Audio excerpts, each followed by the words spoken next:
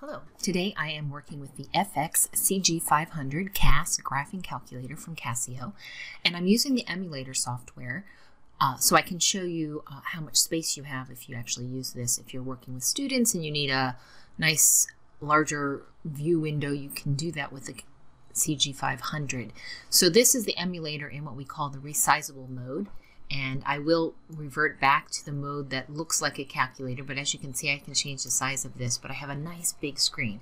Has the same menu items, the files, I can do all the same things. They're just in a different type of layout when you're working with the emulator, if you want it to be this. You can capture the screen, you can do all the things that you can do. Here's all the menus again in a list option. So we're going to go into geometry today. Today's focus is on constructing the centroid of a triangle. So we're going to go into the geometry app. So you simply click that on your app menu, on your menu items. So if you are a student working in the handheld, you could use your finger since it is a touch screen, or you could use your stylus. So we're going to go into the geometry app, and I have this nice big white space right here, and I want to construct the triangle or make a triangle, and I want it to be a general triangle. So a couple ways I could do that. I could use segments and make a triangle that way so that it's a general triangle, which I could then turn into any triangle, but I want to start with the general so that what I find out, the conjectures, the properties I find apply to all triangles. Or a quick way to do that is you could go into special triangle and just choose triangle. So let's just do that.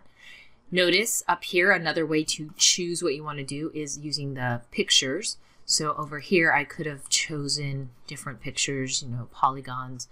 This right here is isosceles. I don't want to choose a specific type of triangle. I want to use the generic. So I've chosen this. This is my tool.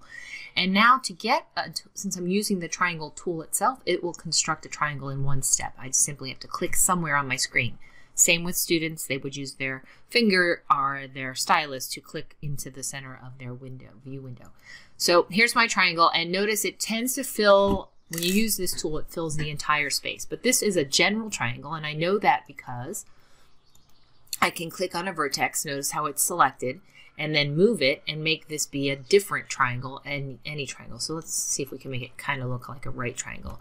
And so since I can drag, this is the beauty of dynamic geometry software, is that you can, it's not liking that I'm clicking this point. Now I'm going to drag it, make it a little look, obviously I could measure that and make it exactly 90, but it looks like a right triangle now, right? But the idea here is you can actually make this be any triangle, and that's what we want. We want a generic triangle that can then be made into all types of triangles so that the properties and the definitions and the rules that I find, the observations I make, apply to all triangles.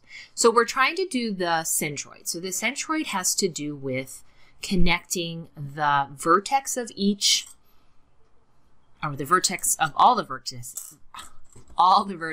of the triangle to the median of their opposite side. So A, I'm going to find the median of BC and connect that, and that is a median, or the midpoint of BC, and connect that to A, and that becomes my median. So a couple ways you can do this. First, you obviously need the midpoint of each side. So there is a tool that does that. If you select, so I'm using my arrow, if you select, notice it's selected, and you can kind of highlight and see. We're going to go up to either the draw menu to construct, and we want to construct a midpoint. So that's one way to do it. And so now you see I have this midpoint D. And by the way, you can make the points, the lines, all these things, different colors, larger sizes, just by selecting them. So let's say we want to make this a larger point so we can actually see it. If I go into edit, so edit, as you'd expect, allows you to change what you see. And I want to go into style, and if I choose the graph plot, I can make this thin as the default, so we're going to make it thick. And you'll see that it is much larger. I could also change the color, but we're just going to leave it the way that it is right now. And so now you'll notice it's a much bigger point, so now I can see it. Let's go and do the midpoints of all the other sides, so the two other sides. So select again, and since, if you notice up here, I don't have to go into draw again. I already have the tool as an option right here, so I can just click it, and it makes that midpoint here of E. So we could go again into our style and make that look like a larger point so that I can see it when I'm working with it. And let's do the last one. And I'm not going to make it larger just to save us time. So the last one, I'm going to, again, just click, and there's my midpoint.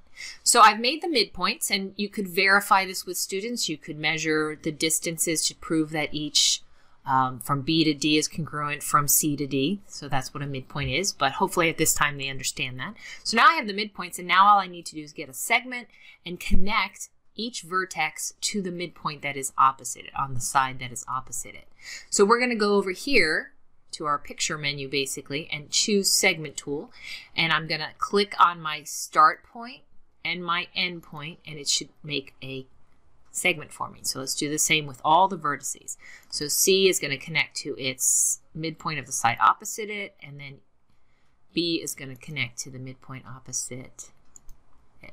So there is this intersection. They are concurrent. They're all connecting in this one point, is now what we call the centroid. So maybe I want to actually see it. So let's get out of this tool first. Let's select two of these and construct the intersection. So again, I'm going to my construction menu and hitting the one that looks like an intersection, and there's that point.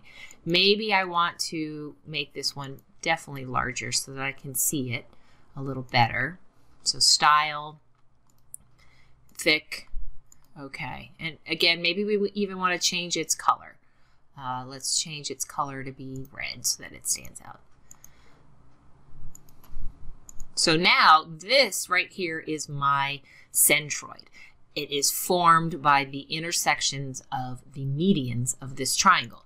But since it's a generic triangle, if I move the triangle, let's notice what I observe. So this seems to stay always in the center of my of my triangle, and so you're going to have students make observations and then actually use the measurement tools to come up with some things they notice. So one thing they notice, it seems to stay inside the triangle.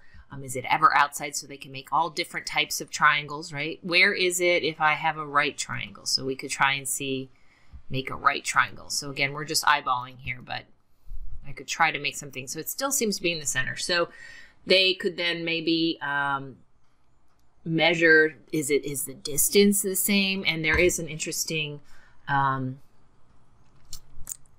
connection. So they're going to collect measures, but basically what they should find out is that the distance, so here's the centroid.